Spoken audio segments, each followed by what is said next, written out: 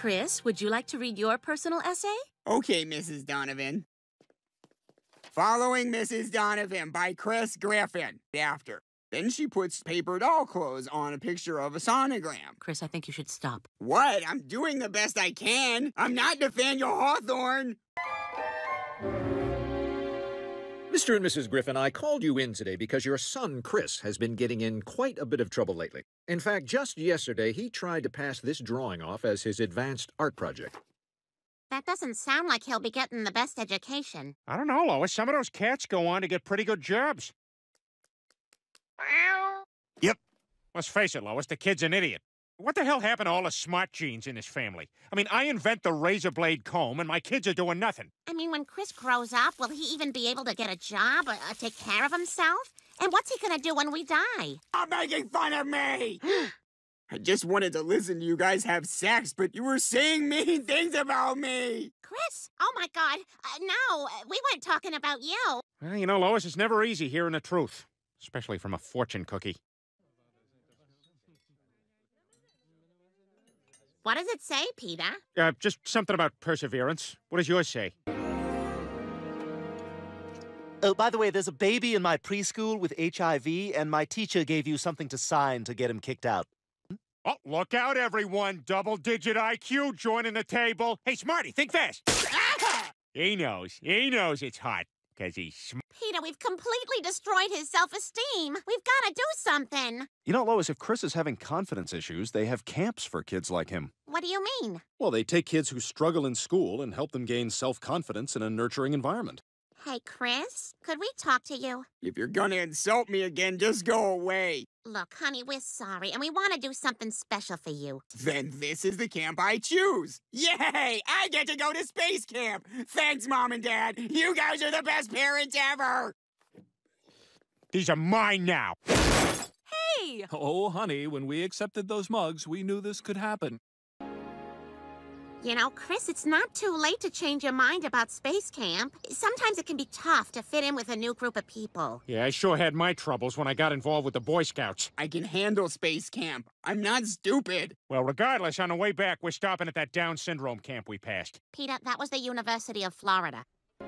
Welcome to Space Camp. Hi, we're here to register our son, Chris Griffin. Oh, great to meet you, Chris. Hey, this kid means the world to me. Keep an eye on him, huh? Hey, what's that in there? That's a sensory deprivation room that prepares our astronauts for the terrifying emptiness of space. Oh, cool. Hey, come on, Brian, try it with me. Ah! Things got crazy so fast!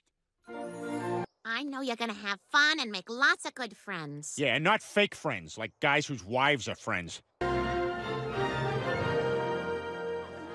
Welcome to Space Camp, everyone. Be sure to grab your physics textbooks, and you may want to brush up for tomorrow's lecture on orbital dynamics. Hello? Oh my God, Chris, what's wrong? Mom, I hate it here. I want to come home. All the kids are mean, and I keep messing everything up. Even Jinx the robot is picking on me. Joke complete. Oh my God, look at this. Brian, get in here. What? Your play has been nominated for a local Hoggy Award for Best Creative Anything. Hey, so did you get a chance to read my play? I did. Ooh, I'm so nervous. What'd you think? Oh, I know. I wanted it to be good so much. Oh, I'm so bummed out right now. Now I don't even know if I should submit it. Submit it? Anyway, can I have that back? It's my only copy. Your only copy? Yes. And thank you for being a good friend and telling me the truth, Brian. I know that was hard for you. And to show my appreciation for reading my play, I made you this.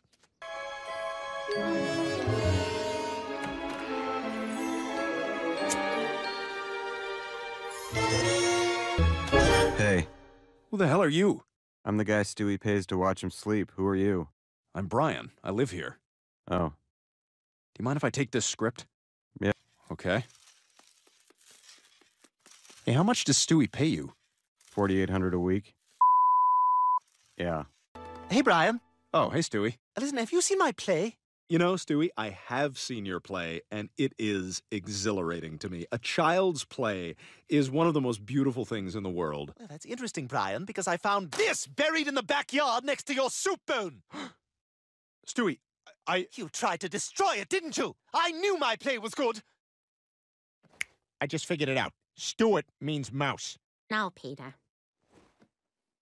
Little means mouse? No, Peter. It's still a good play. It's filled with terrible double entendres, puns, and stolen bits. There's a line in there from Seinfeld. I never saw that episode. May every person that laughs at your sophomoric effort be a reminder of your eternal mediocrity and pierce your heart like a knife.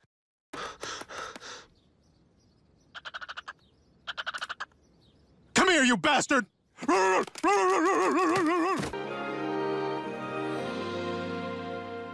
Hey, I need you to take me to New York for the opening night of my play. No way. Besides, I checked, and there's no play by Stewie Griffin opening in New York. That's my dodgeball pseudonym.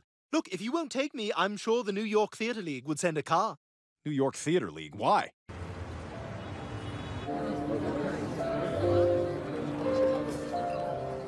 Stewie, don't you think you're overdoing it with that outfit? I don't wear anything I can't take off with a flourish. Every major playwright is here. Yes, and it seems to be quite a successful party. Several of them have already committed suicide. Great party. Totally.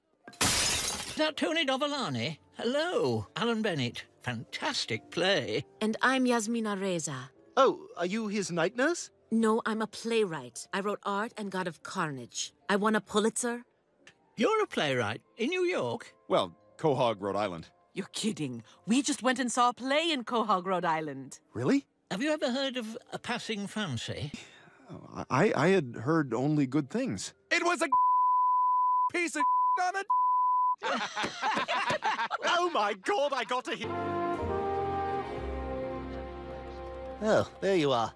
That was the worst night of my life. It's not like you were the only fat guy in there. What? There's your voice, Brian. It's a depressing voice, but it's yours. Right from that. Listen, me and the other playwrights are going out to have drinks with Woody Allen and his daughter-wife. You want to come? They talked a lot more crap about you after you left. Wait. Did you do that for me? What are you talking about? I'm a young writer. I just wasn't as ready as I thought I was. Maybe in a couple of years. Who knows?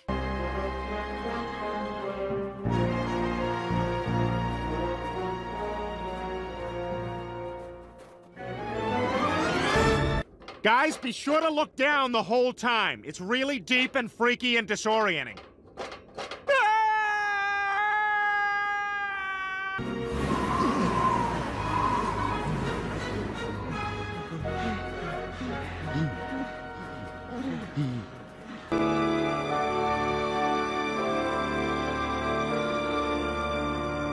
We made it!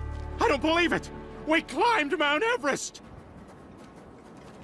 I hate those guys. Yeah, me too. Come on, let's head back down. At least the hot pot's over.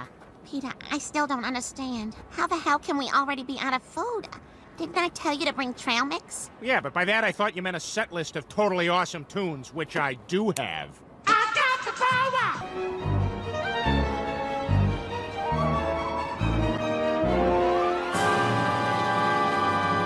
Oh my God! It's Ben Fishman!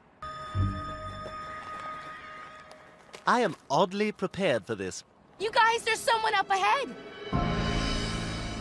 Ben! Ben! Oh my God, it's the Fishmans.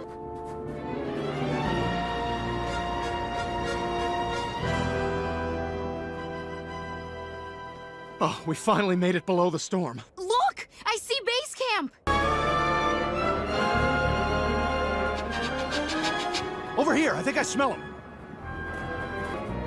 Oh my God! Look down there! We gotta get them out. They'll die down there.